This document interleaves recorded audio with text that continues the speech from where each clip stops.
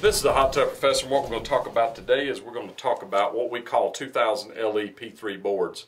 What I mean by P3 is it's technically a 3 pump. Now it won't really run 3 jet pumps. What it'll run is 2 jet pumps and a blower, or it will run 2 jet pumps, or it'll run a jet pump and a blower, or it'll run just a jet pump.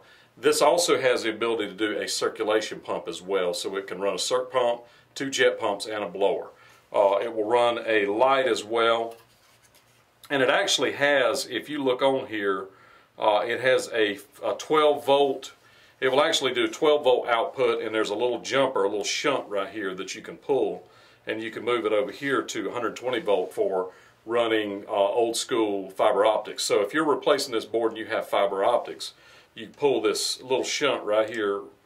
I don't know if you can get a close-up of this right here, but there's a shunt right there. So that's the fuse for the light. So it's in that spot on the board, and all you do is more or less just pull it out. Now it's hard to do with just your fingers. See if I can get it out. If I had a pair of pliers, I could get it out.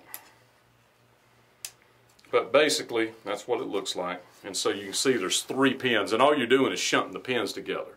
It just hooks the pins together. So if you want it to be 120 and run fiber optics, you would simply move it up. There is a fuse here for that. There's a fuse here for the blower, which is normally going to be a ceramic.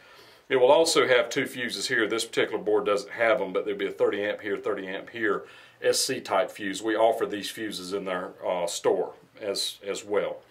The other thing that'll happen is you have these tabs right here can burn up. I still have some of these. I'm real low in stock and not going to probably be able to get any more. But if that's all wrong with your board, this little connection right here where your main wires go into it, we offer these in the store where you can buy them and solder them on the board yourself and repair it, or you can ship the board to us and we'll repair it. The other thing that we do is we offer, we have a website called livehottubtech.com. And what that is where we have hot tub techs that actually work in the field, that work for our company, to go out and work on hot tubs every day. They can actually call you, FaceTime with you, Skype with you, do all those different things and walk you through how to repair your hot tub, how to diagnose this board to make sure you do in fact need a board. Now there is a cost to that, but we're going to save you money in the long run because we're going to be able to help you figure out exactly what's wrong with your hot tub, and you're not going to waste time just throwing parts at it. You can throw parts at a hot tub, never fix it. So especially if you're not sure that it needs a board or what it needs, give our guys a call. Somebody can we offer email support, we offer telephone support, FaceTime, all those things. This particular board also has the dip switches on the side right here, and you need to configure these dip switches to the way that your dip switches were configured previously. So before you remove it from the pack, you need to look at these dip switches and make sure you set it the same way.